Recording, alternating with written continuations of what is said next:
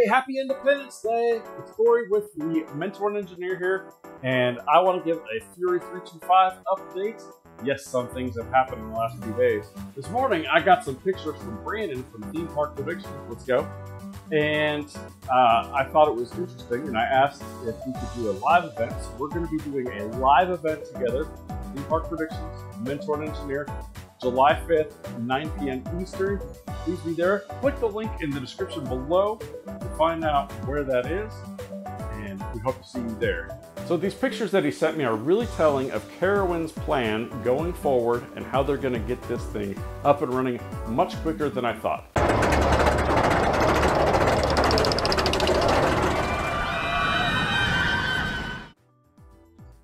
So before we get to the pictures, I want to clarify some stuff in the last video that I made. You can watch it right up here, where there was some confusion and a lot of people had some great insight that I had not thought of. The first thing is that a lot of people commented on how that support, the diagonal support, should really be on the other side and be, instead of tension like it is, being compression, so that when the coaster goes around, it will push into that pole rather than pulling away from it. And I would agree. The problem with that is where it's physically located is on the parking lot. So they would literally have that support be in the parking lot or the sidewalk right there, and it would be just an inconvenience for everybody walking around it. The second thing is I found out that these joints most likely are beveled, and I was hoping that in my heart of hearts that they would be beveled beforehand, and that would provide a much larger weld area and a much smaller stress concentration. So good job. I mean, does anybody really have a doubt? This is the first major failure on a B&M coaster, and they've been making great stuff for 30 years now.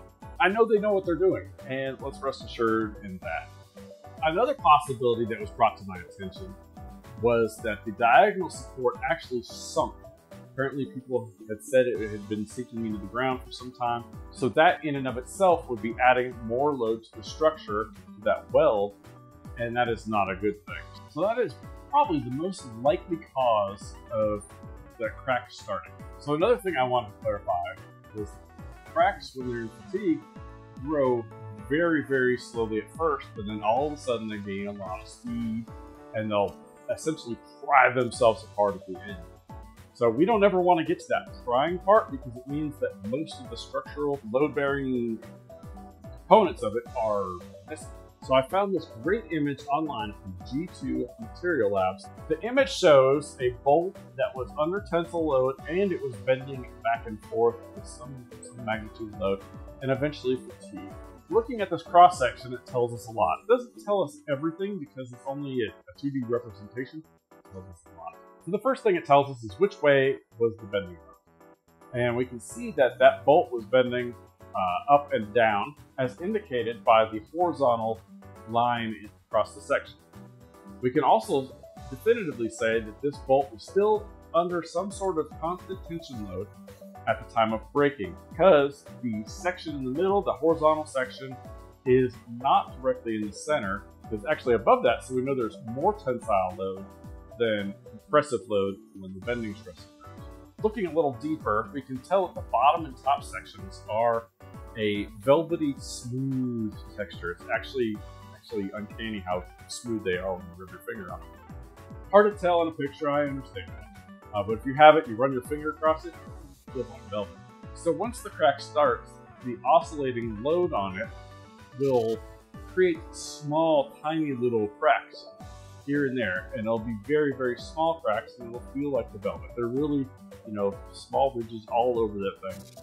And eventually it'll get to a point where it just can't take the load, and finally it snaps, and that's where you see that horizontal line. So as you can imagine, by the time it gets to that horizontal line, that's the only thing holding it. It's not being held by that velvety part anymore. So we can see that up until the velvety part, it's holding the load still, and then all of a sudden it's tearing it across. All right, that is not a good thing. So let's apply this to Fury and its support.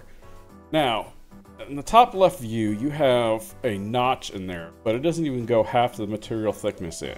All right, and it still looks like it's going to hold the load.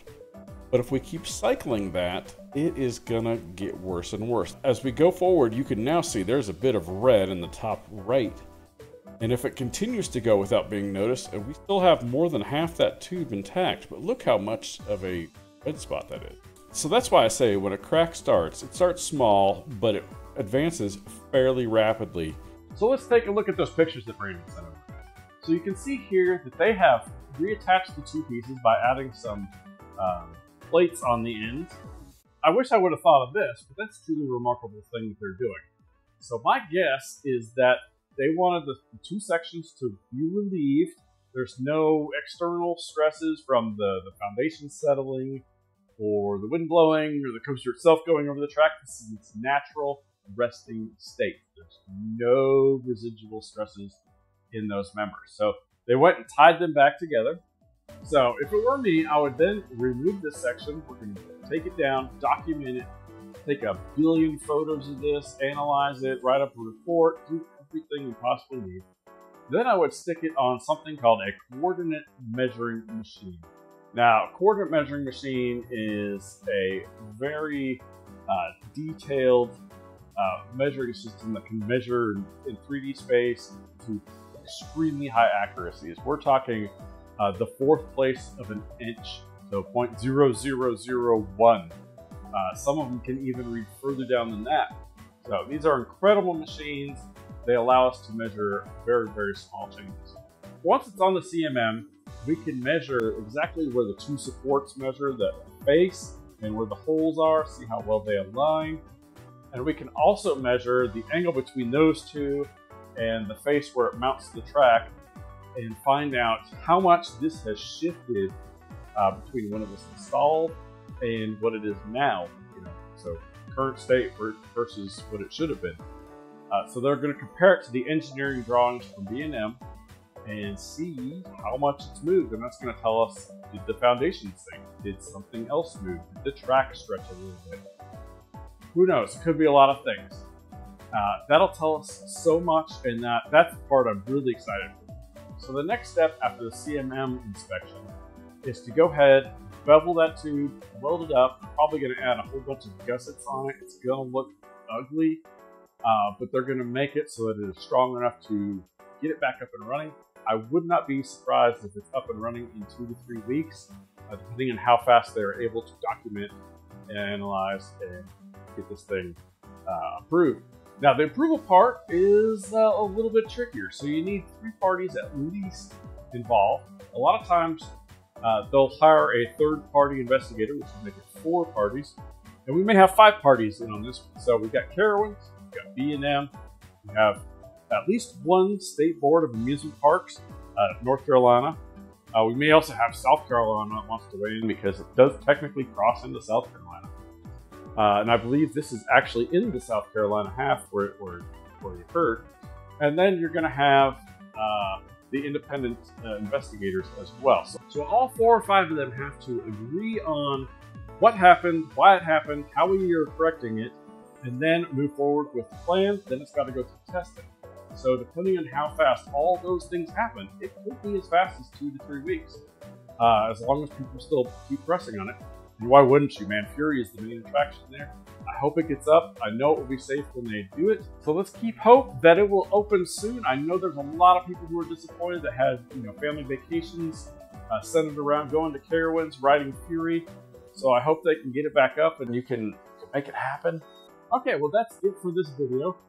Please take a second to like, share, and subscribe. So if you have enjoyed looking at my shirt during this video, please take a second to scroll down, look at my merch. I love this shirt. If it ain't broke, it doesn't have enough features. If you're an engineer, that is your motto, whether you know it or not. So features today. Also, I'm going to be building the world's first backyard 3 inversion launch coaster. It's going to be glorious. And I need your help. This is going to be a costly project, so please click that join button below and find out how you could be a supporter. You'll get an invitation to come ride this thing when it's done. And we're going to be showing you the ins and outs of all aspects of the coaster design and showing you step by step how we're doing it. Please support us, and if you go with the Elite membership, you'll get your name engraved on a plaque. That's cool, man. So thank you for watching all the way to the end. Have a happy Independence Day, and we'll see you tomorrow at Theme Park Predictions, 9 p.m. Eastern.